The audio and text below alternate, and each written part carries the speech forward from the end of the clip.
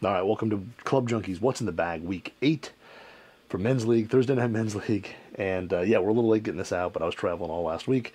So last week recap, went out, shot 38. Not too bad to follow up the 34 from previous. But the 38 was kind of like a scrambling 38. I was kind of a little bit all over the place. Ended up making some pars. Walked out, birdied the first hole. Thought, all right, this is going to be really good. And then found a little struggle just getting the ball close to the hole. And I did not putt well at all. So in terms of things that didn't go well, putter, that TP Reserve didn't putt really well with that. That was a little bit of a struggle, even with the alignment ball. I just wasn't getting the speed right. So that was a little bit of a struggle. Irons I actually hit really well. The Blueprint S's, hit those really solid, as well as actually revitalized kind of that Mizuno ST Max Hybrid. I hit that on, 2, 3, and hit it again somewhere else, and hit, honestly, 3 really good shots with it. The 2 off the tee were in the fairway, and then I think I hit one, it might have been the par 5 that I hit there, laid it right up in front. So really good showing from that hybrid. I'm really liking that thing. The shape of it's great. So hit that really well. Irons were solid. Driver, I only hit it twice. Hit a decent one on 6. Got down there. Took me a while to find it. It took a funny bounce, but was okay. And then on 8, really hit it off the toe, and it ended up being just in the rough on the left, which was really good. It had kind of a heavy draw to it, but it stayed in bounds and stayed in play, and I was able to kind of knock a little layup down there and make par. So that was really solid. But the other one, too, that was really surprising, the Vokey 58.L grind. That L grind's really good. It plays a little bit more bounce than I thought it would for being 4 degrees. And really just overall was a solid wedge. I like that grind a lot. You can open the face, you can play it open, you can kind of play it shut. It's super versatile. So I was a big fan of that wedge as well. So for week 8, I almost didn't play this week. I almost have another thing going on, but I'm going to go play. So we'll start at the top as usual. And honestly, we're going to go the Callaway Triple Max, or the Triple Diamond Max, so the AI Smoke Triple Diamond Max. It's a 10.5 head. Heavyweight in the back. We're going to go back with this bad boy. I hit it really well recently, so I want to go throw it in again. We're going to go a little different shaft. We're going to go the Graphite Design Tour AD VF. So we're going to see if we can maybe just hit it a touch lower than before and see how that works out. I think this is going to be a really good combo. We're playing the back 9, so going to hit driver a handful more times than we do on the front. But I think with this shaft combo, it could be really, really solid. And then we go to 3-wood, and 3-wood we're going to go back to the old QI10 Tour. This is a 3-wood that initially, beginning of the year, I started hitting and really, really liked it. And then I've been hitting a bunch of other 3-woods, and it's kind of a little bit of a battle between this and the standard QI10. The standard QI10, once I put that Link blue shaft in it, really kind of upped the performance. This has been really good. Weight kind of like in the center, maybe just one slot back, and it's been really good. It's got a Ventus, Fujikura Ventus 7X. But this thing's been really solid. I like how, the titanium face is hot. It feels good, sounds good. And I think it's honestly more forgiving than most people give it credit for. So we'll go put this bad boy back in the bag because I do like hitting that. And then for the kind of utility area, we're going to go back to the old Ping 7-wood. I was hitting the Paradigm one earlier in the week, and I really like that. But let's go back to the old tried and true Ping. This could be used on the par 5. Could also be used on like the 15th hole. So it's got a couple different shots that it could hit. I'm probably going to hit on the tee on 9. So this will be pretty solid there. And this thing is starting to take the lead over the other 7-woods. It's just super forgiving. It's super easy to hit. It launches high. It lands super soft. And this one, of course, has the Fujikura Ventus TR Blue 8 Stiff. And this one here is just a great combo. I mean, mid-launch, kind of mid to mid, slightly low launch shaft in a high launching head. Just a ton of control. Easy to hit.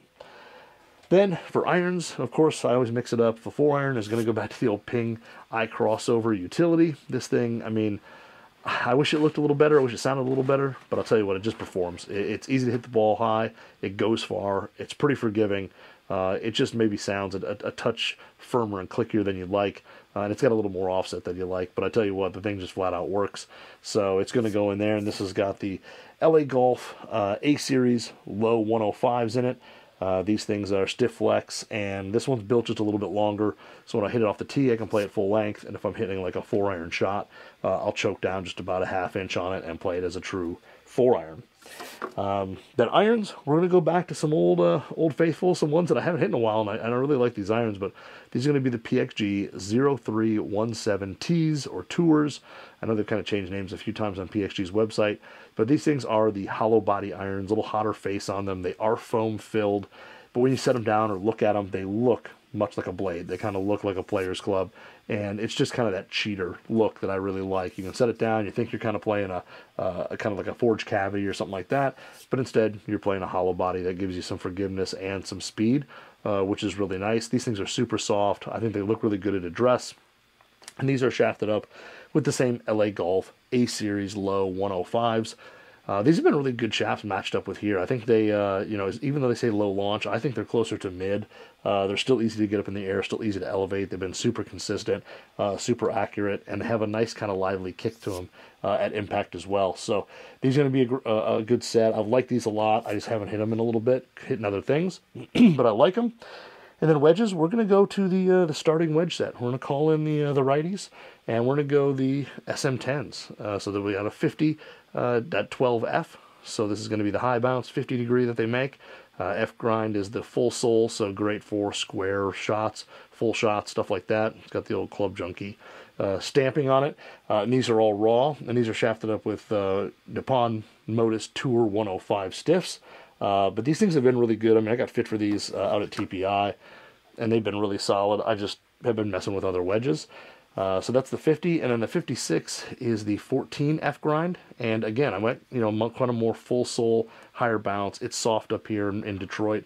I get a little steep. I get a little over the top and steep with it. So having more bounce always definitely helps. And then around the green, we always kind of have lush, you know, lush deep rough. And if the ball's sitting up at all, sometimes it just helps to have a little more rough to get, a little more bounce to get through that, not have the wedge slide underneath. But these things are great. They you know, they play well. This one again, raw, little BK stamping on it. That Titleist did for me. But this is again shafted up Nippon Modus 105 stiff. And then finally for the wedges, the 60 degree, which is the 60 degree 10 S grind. So again, kind of fuller sole, a little bit of trailing edge relief, so you can open it up just a little bit on a tighter lie. This 60, when I got fit in for it, I was actually fit between this and the T grind, which was really interesting to me. But hit them both well. The 60 with the S just was a little better in the softer conditions. We found like a really wet spot at TPI, and this just actually performed a little bit better. But really like this wedge. Again, shafted up with the Nippon Modus 105. And this one has my little 2003 Sarago Champion stamp on it that I did myself to basically commemorate being a captain last year in our little guys Ryder Cup style match and my team having a dominant win. And then putter, we're going to go definitely with something new. We're going to go with the Ping PLD Answer 2D. So this is the Answer 2. It's got the big kind of wider flange on it that you can see. And it's just kind of a wider, blockier look. I really like the look of these type of blades. Just being a little bit wider, having that little more squared off look. It's very similar to the BB8W that I played almost all of last year and a little bit before that. Nice deep mill on it. It's got a nice soft feel. And this one's shafted up with a KBS Tour GPS 120. And it's got a lambkin deep etch grip on it in gray. This is a nice combo. I like this thing a lot. I putted pretty well with it the first time I took it out, and then just haven't taken it out in a while. But after yesterday's high toe hang putter kind of fail last week, we're going to go something with just a little bit more traditional toe hang. So excited to get this out there. I like kind of like the tri-sole on it as well. But it's just a really nice putter. It's got a nice balance to it, and this is at 33 inches, so it's short for this guy here. And then ball-wise, I think I'm going to go ahead and give the new Bridgestone Tour B the start. I haven't really messed with that ball. I don't know if I'm going to grab the Mindset or not. We'll decide here in just a second because it's almost time to get ready to go. But we'll do one of those two in the Tour B. So that is the what's in the bag for week 8. I'm excited to get out and play. It's a beautiful day out. A little windy. But it's a nice warm day, so it should be a good one. So check back next week. We'll see how we did, and we'll give you week 9 what's in the bag.